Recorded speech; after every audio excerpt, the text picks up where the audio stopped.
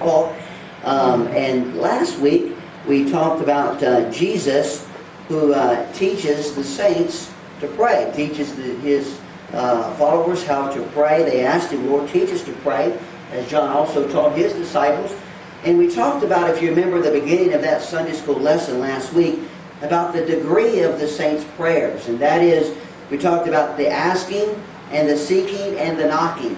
We talked about the asking being that honest, simple request that we may, at time to time, maybe wouldn't even go to our prayer class or get along with, just maybe driving down the road praying, Lord, I just ask that you give me safety on the way to this destination that I'm going. A simple asking in prayer.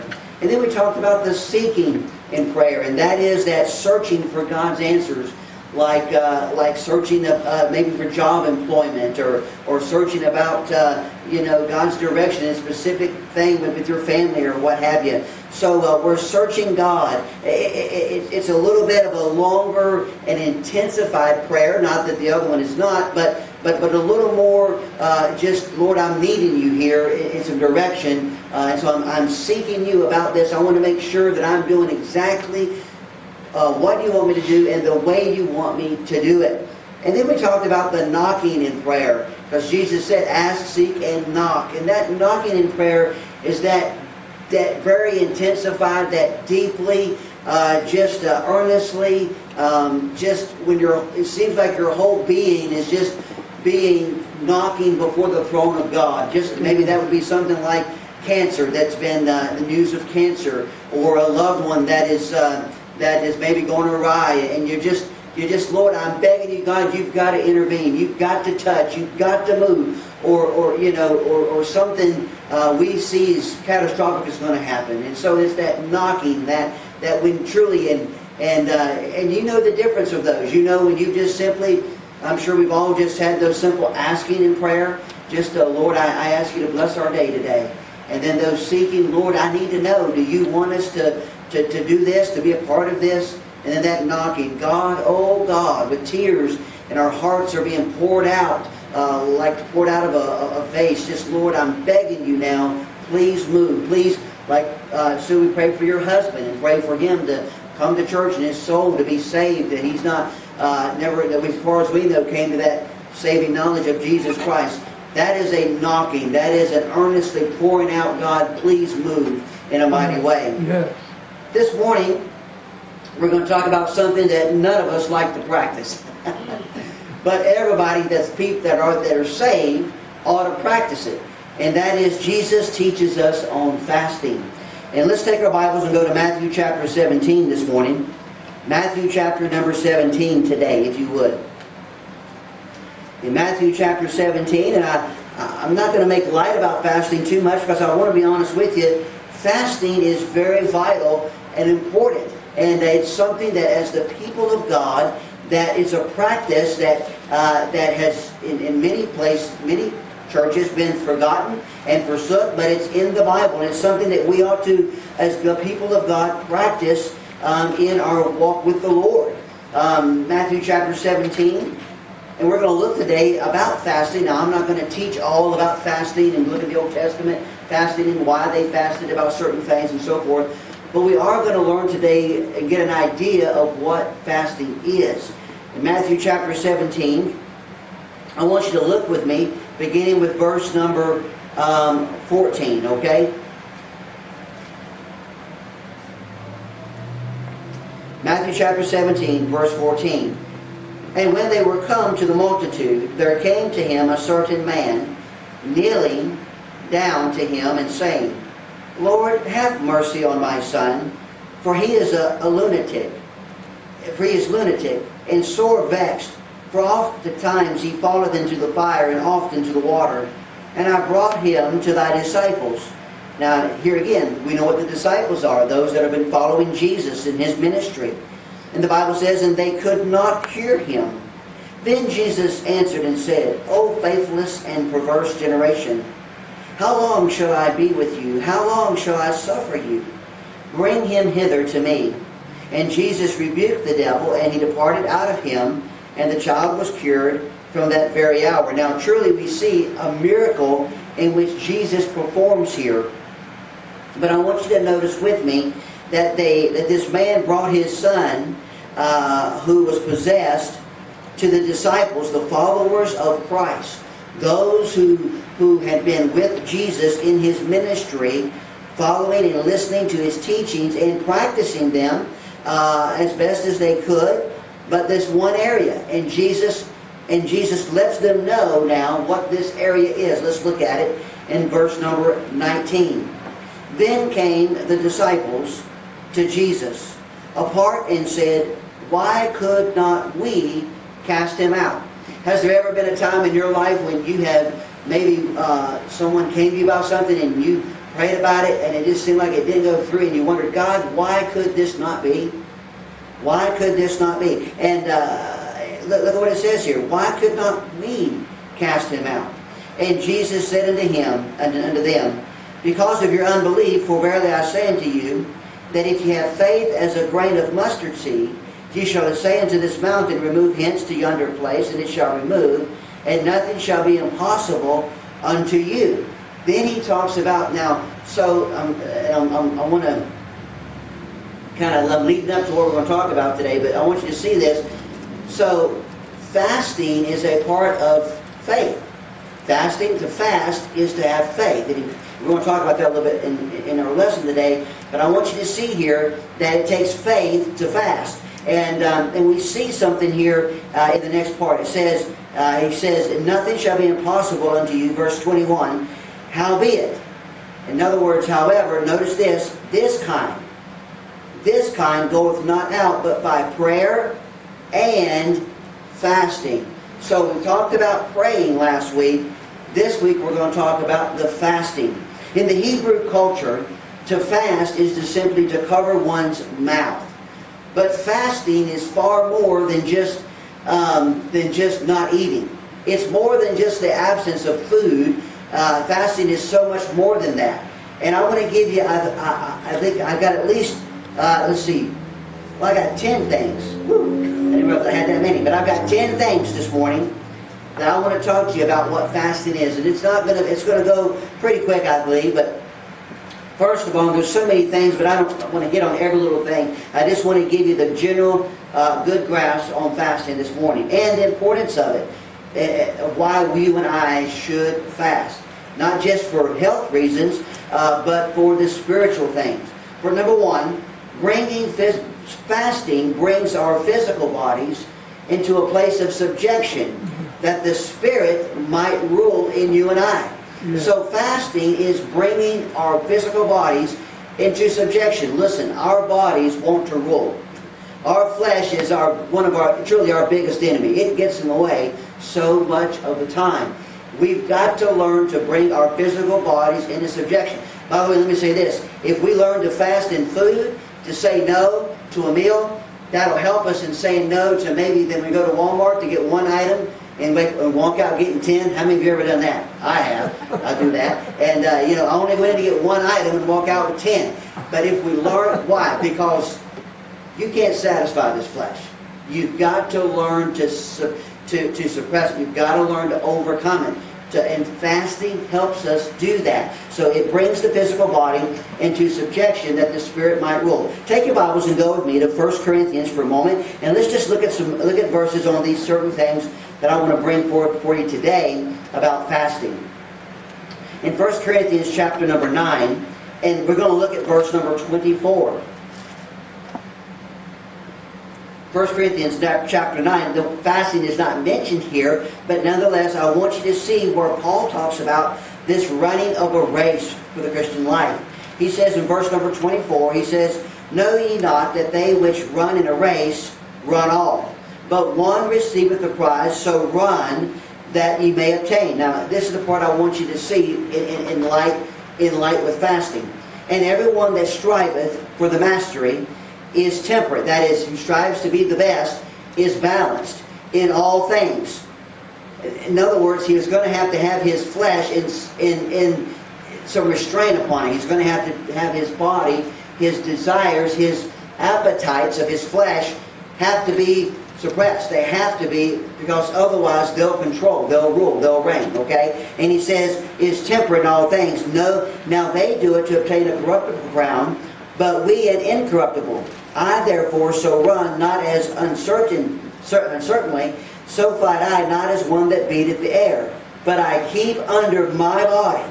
You see that? I keep under my body, and bring it into subjection, lest that by any means, when I have preached to others, I myself should be a castaway. So, when you and I, when we want to make our bodies subject, we want to make it subject so that we are governed by the Spirit of the Lord. We want to suppress it. We want that appetite to not rule and reign in our bodies. We want Christ to rule and reign in our bodies. And one way to do that is to keep this body in subjection. To not let it have everything it wants.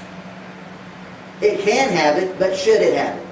If I hold it back, in the long run, it helps me. It helps me. Not just physically, but spiritually. Let me say this morning. Dieting takes character, but fasting takes conviction. Fasting takes conviction.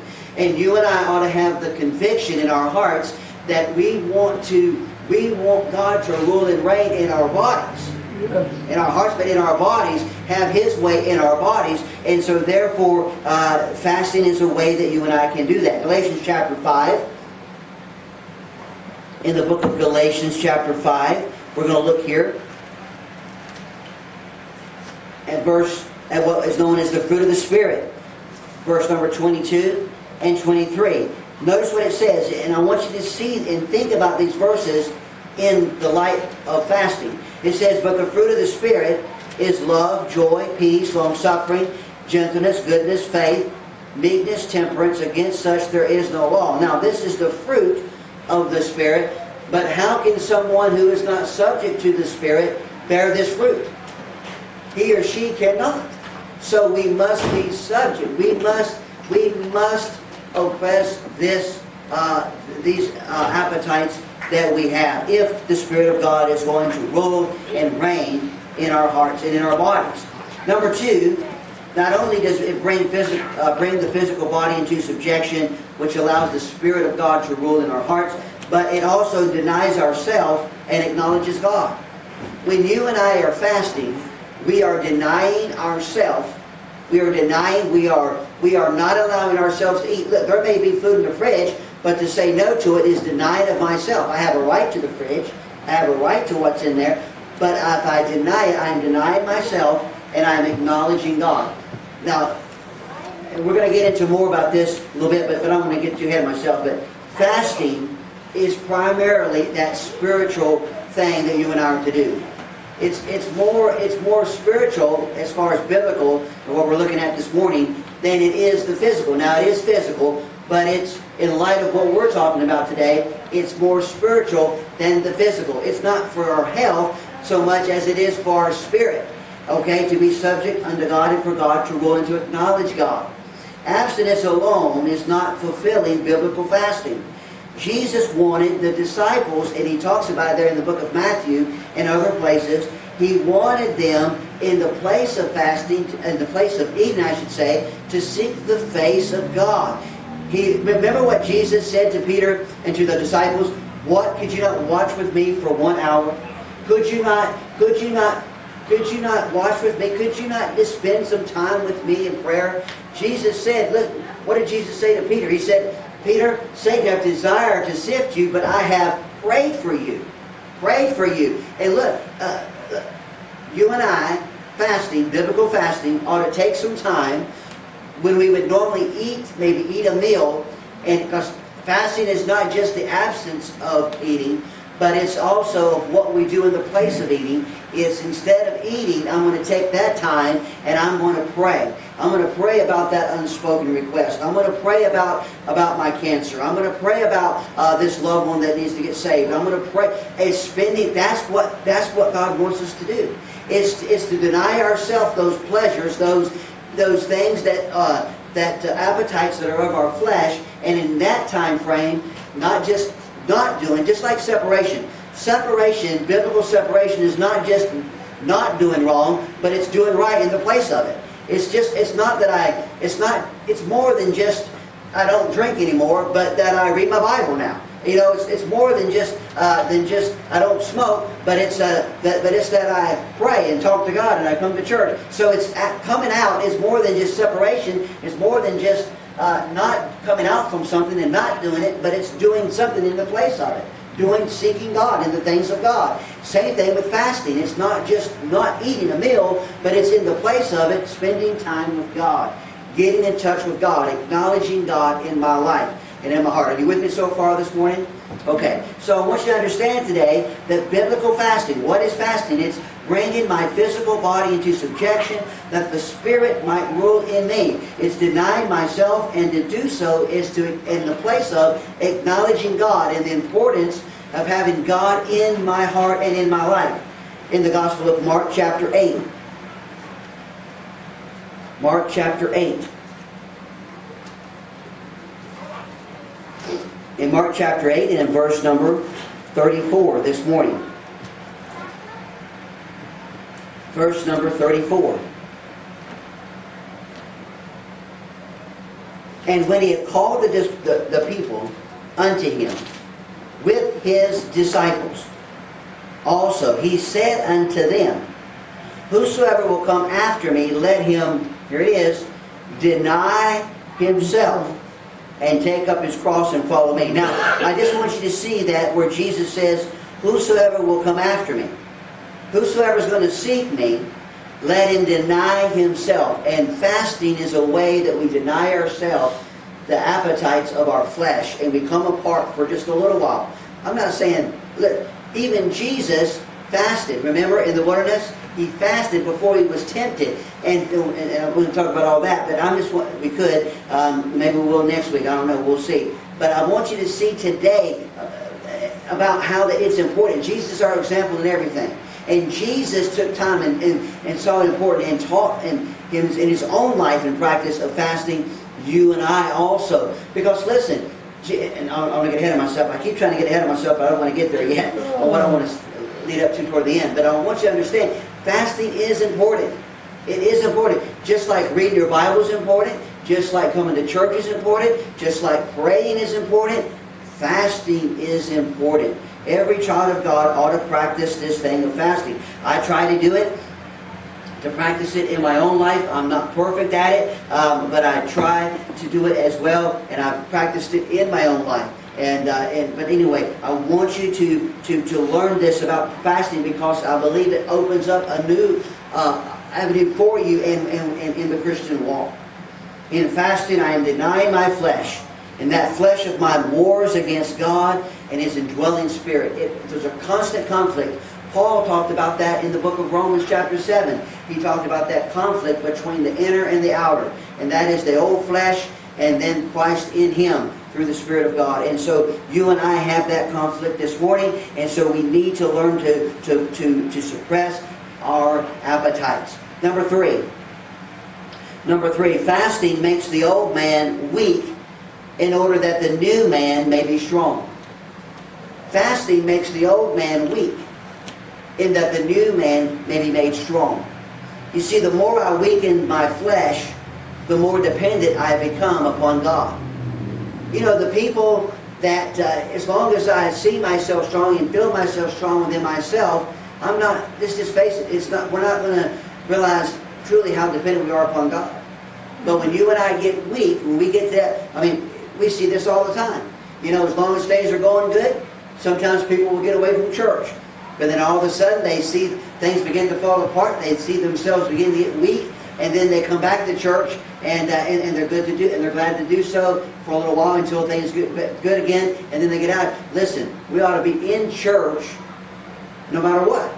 First of all, not forsaking the assembly of ourselves together. But I want you to see this, that we need to understand that who we are is dependent upon God.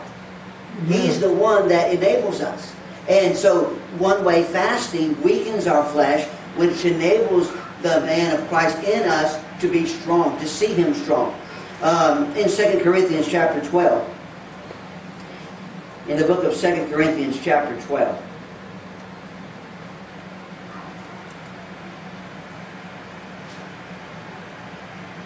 Paul kind of talked about this here in the dealings of his thorn that was in his flesh, and how that the messenger of Satan bruised him, lest he should be exalted above measure. And he sought the Lord 3 times concerning it. We see that in Scripture here in 2 Corinthians chapter 12. But I want you to notice in verse number 10. Notice verse 10. The Bible says, therefore, I take pleasure in what? In infirmities. You see that? In reproaches, in necessities, in persecutions, in distresses, for Christ's sake. Notice what he says here. Here it is. For when I am weak, what? Then am I strong. That is, listen, the power of Christ in him. It's revealed when he is weak. Listen, we've got to get out of the way. I must decrease. He must increase. So it's a getting of self out of the way. And fasting is a way that you and I get self out of the way. It's a way that we cover them out, we suppress those appetites in a way that, God, you must be strong in my life. Not my strength, but your strength. I'm not relying upon my resources, but your resources, God. You see that? So it makes the old man weak, fasting does, and makes the new man, Christ in you, strong. Number 4, it denies the human will to fulfill God's will. Fasting will deny the human will. Human will is, I want to eat. I don't know about you, but I like McDonald's. I love their fries. I'm telling you what, I hope they never do anything to their fries. But I like, I haven't ever been to Polaris Mall, but have you ever had a flip burger at Polaris Mall? They're good. I recommend them. Bacon burger, the big, oh man, they're so good. I love those things. But the fries, but I tell you what is it? I said you're talking about fast. Yeah, I know. But see, it makes you hungry. And there you go. And so, but I mean, you get all those, all those juices. Let's get real. It doesn't get better than McDonald's fries. It just doesn't get better. To me. I love McDonald's fries. But I heard a preacher one time say that he would eat, one fry at a time. I never got there. I cannot do that. I'm telling you. I'm like the crane coming down. That's me eating the McDonald's fries. I can't do the one at a fried thing. I'll be honest. But fasting will help you to deny the human will. The human will says, I want that. In order to fulfill God's will. To take some time to get alone and pray about a situation and say, God, I'm seeking you about this request. I'm knocking at your throne of grace about this specific need. John chapter 4, let's look there this morning. In the Gospel of John chapter 4. In John chapter 4, and let's look at verse 31. John 4, verse 31. Here we see where Jesus is denying his human will, because Jesus was 100% man, but Jesus was also 100% God. And we see in this text where Jesus is denying his human will in order to fulfill the will of the Father. Let's look at it. John chapter 4. Look at verse 31. In the meanwhile, his disciples prayed him, saying, Master, eat. They were urging him to eat. But he said unto them, I have meat to eat that ye know not of. Therefore said the disciples one to another, Hath any man brought him aught to eat? And Jesus saith unto them, My meat is to do the will of him that sent me, and to finish his work. Here we see where Jesus, while all the disciples are everybody else is eating, and they're saying, Master, you need to eat. You need to get your strength up. You need to eat. You need to be replenished physically. And Jesus says, I'm denying my human will that I may fulfill the will of my Father which is in heaven. This morning, you and I, from time to time, there are some things that we are praying about that maybe we should come apart and deny our human will for a little while in order to find God's divine will and to do God's divine will. And to have God's divine will come forward. And so it denies the human will to fulfill God's will. Number 5, fasting helps us lose touch with the world. Fasting helps us to come out and lose touch with the world. Listen, we're so in touch with the world, we can't help it. We're in the world. You know, the world's all around us. Fasting is an opportunity to bring us apart from the world's circle a little while and get in touch with just us and God. Let's see that this morning. Take your Bibles, if you would, and go to Galatians chapter 5. Galatians chapter 5 with me this morning.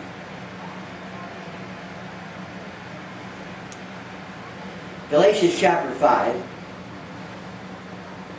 Fasting helps us lose touch with the world. In Galatians chapter 5 and in verse number 17. Listen to what the Scripture says here. For the flesh, and we know what that is, amen, we all got it. It lusteth, okay? It wars against the Spirit. That's the capital S. That's the Holy Spirit of God that lives within us. And the Spirit against the flesh. And these are contrary the one to the other, so that ye cannot do the things that ye would. There's this constant conflict, a constant battle. Paul talked about it in Romans 7. There's this lusting here of it's contrary, this battle going on between the Spirit and our flesh. And when you and I fast, we are losing touch with the world. We are coming apart with the world for a little while, and we are in that moment seeking God and denying, suppressing our desires, our appetites. This enables God to rule and reign in our hearts and in our bodies as well, and to where it is, we're making it subject unto Him. Romans chapter 8. In Romans chapter 8, and in verse number 4. Romans 8, verse number 4. The Bible says this right here. That the righteousness of the law might be fulfilled in us who walk not after the flesh, but after the Spirit. For they that are after the flesh do mind the things of the flesh, but they that are after the Spirit, the things of the Spirit. For to be carnally minded is death, but to be spiritually minded is life and peace. I want you to see that this morning. Did you see that? That they that are after the flesh do mind the things of the flesh. So, listen, what is the things of the flesh? To eat. It's within us all to eat. You know, 3 times a day. And, you know, by the time it comes around, the stomach starts growling a certain time, and it's like, man, it's time to eat. And we better eat. What's to eat?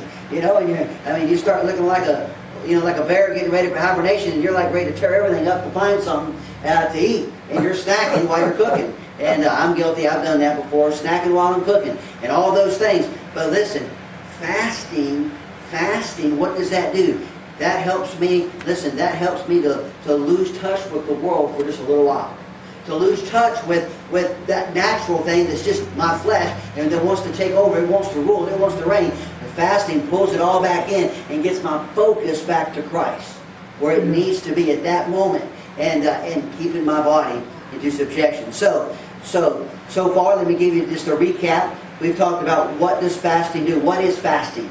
It brings the physical body into subjection, that the Spirit might rule in me. It denies self and acknowledges God. It makes the old man weak in order to make the new man strong. Fasting denies the human will to fulfill God's will. Fasting helps us to lose touch with the world for that time frame in which we're seeking Him at that moment. And number 6, fasting is forfeiting the temporal to gain the eternal. Fasting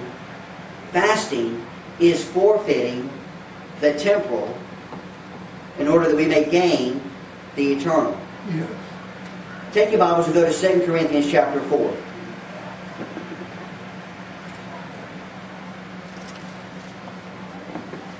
Second Corinthians this morning, chapter 4.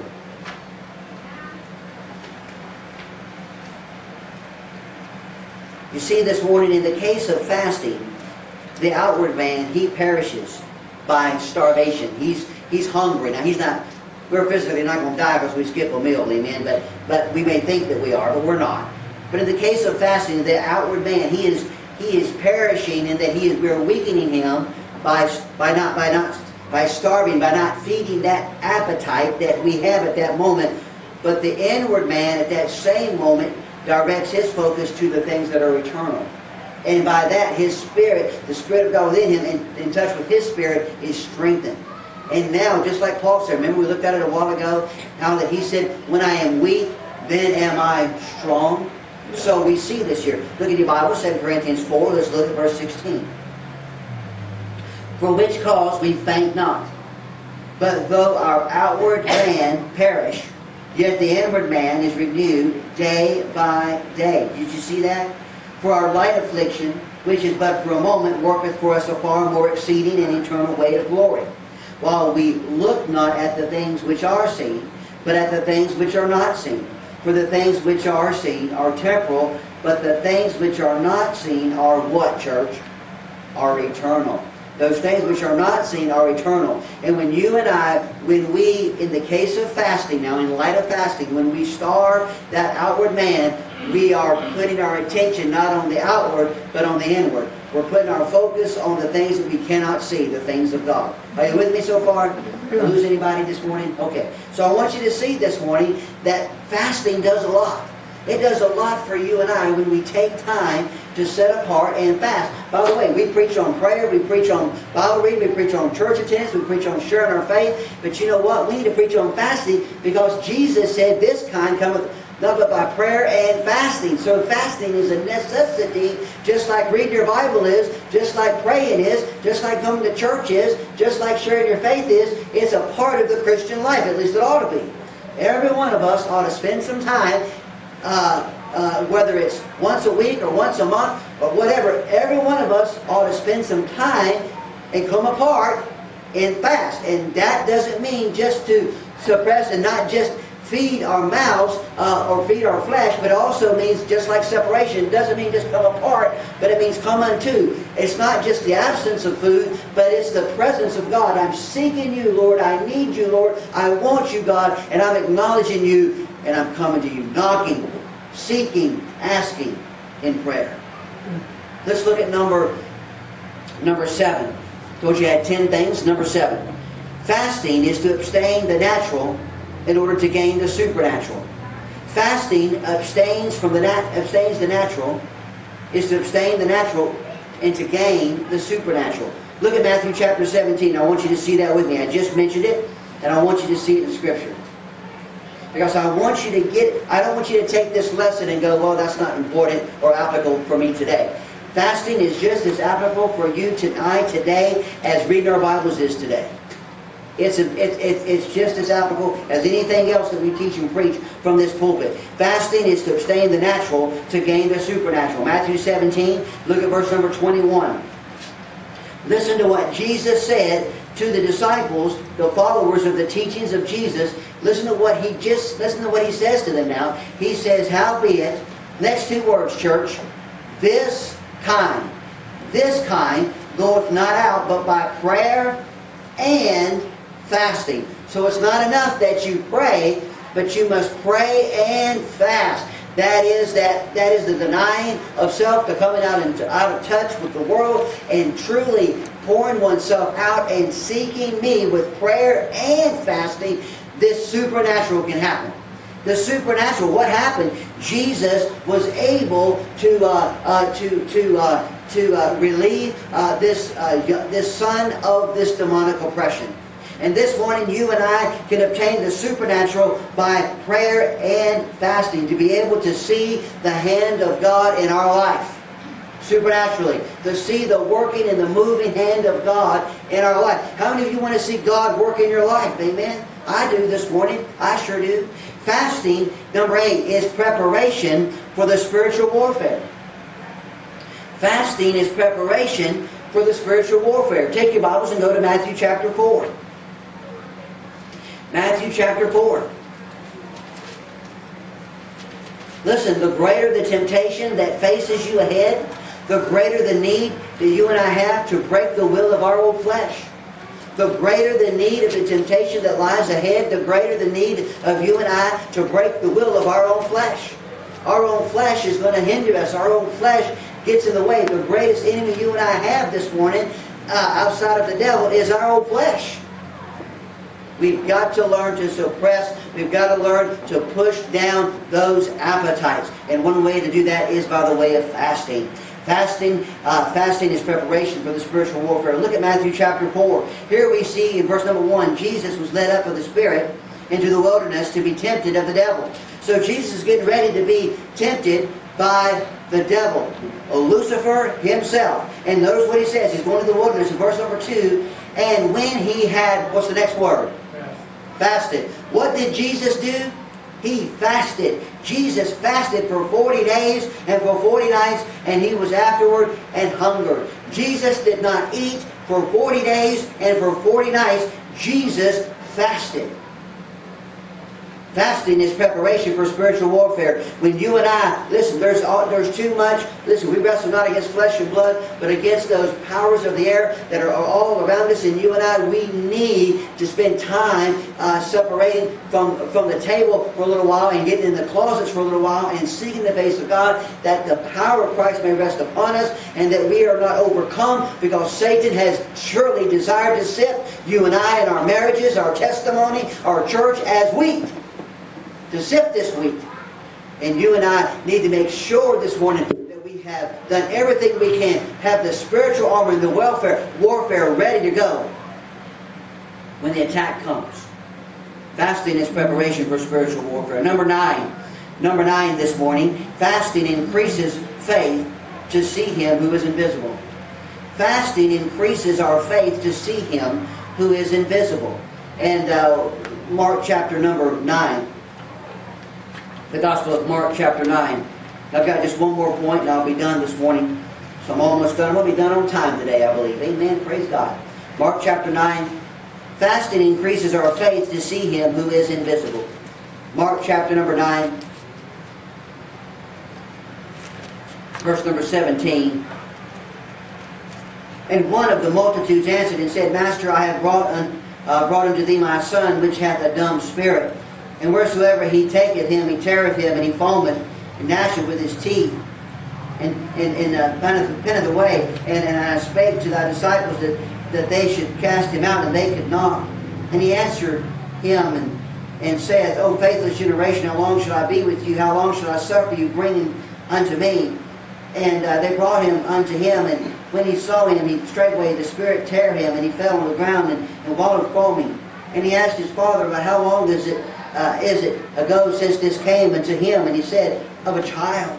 Oftentimes he is cast him into the fire and into the waters and to destroy him. But if thou canst do anything, have compassion on us and help us.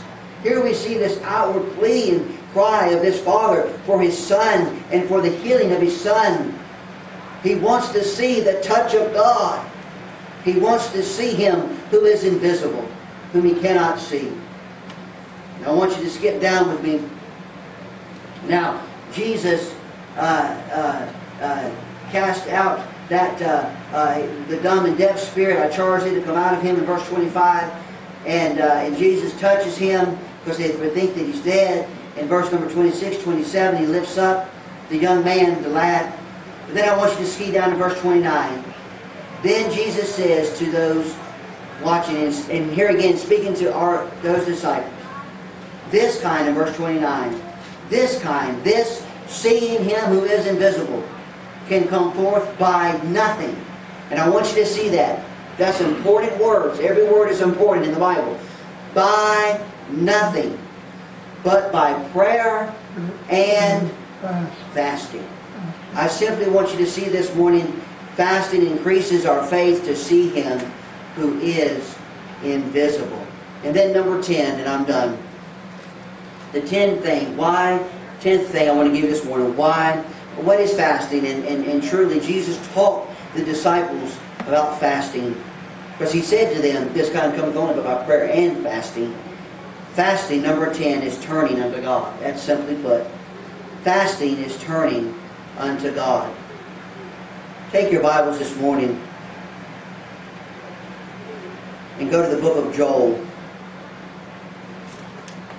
The book of Joel. chapter 2 this morning.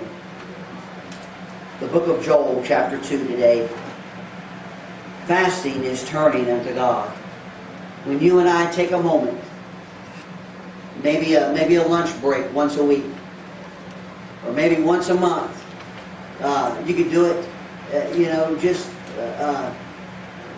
maybe a breakfast or skip a supper meal, but just come apart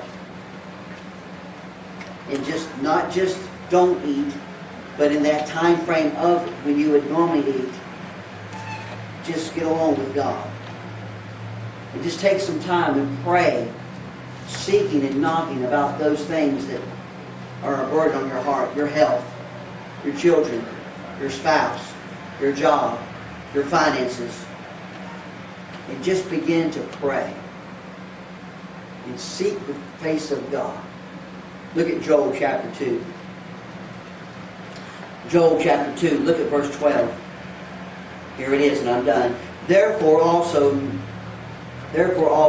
now saith the Lord, turn ye even to me with all your heart, and with fasting, and with weeping, and with mourning. Fasting truly is a part of a broken heart. A lot of times we fast because there's some mourning involved, there's some grieving of our hearts. And truly, fasting turns us to God, our faces to God, saying, God, except you touch, except you intervene, there will be no deliverance. We need you in this. We need you in our marriage. We need you in our ministry. We need you in every area of our life. This morning, Jesus teaches on fasting. May you and I be a church that are the disciples of Christ, following Him in all of His teachings. And part of that is fasting. May we, as God leads us, may we prayerfully consider a time. When could we set that time apart, that meal, push ourselves away from the table, and seek the face of God, and expect Him to see the face of God, for we have obeyed the Word. Father, thank you this morning for this Sunday school lesson. Thank you for these that came today for Sunday school. I pray a special blessing on each and every one. And Father God, I pray now that you will move in a mighty way in our main service today. Be glorified, I pray, in Jesus' name. Amen. God bless you. You dismiss. Thank you so much.